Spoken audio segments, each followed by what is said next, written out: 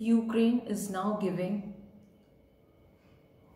a respectable burial to the unidentified Bucha victims who were killed during the Ukraine war.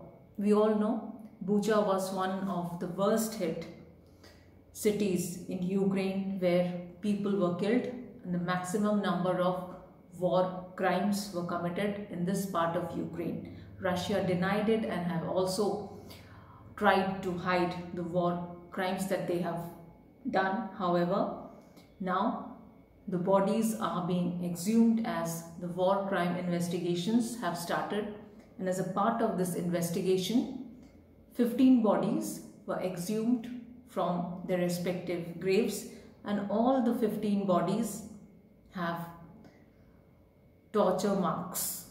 They have been shot at on their chest, on their head. They were tied up and they were given all types of tortures, and the bodies show all those marks.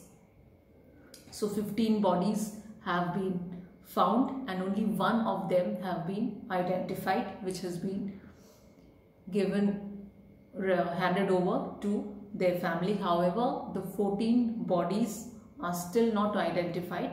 The Ukrainian government has now decided to give a burial, a proper burial to these unidentified victims after proper investigation has been done and the bodies have been examined properly.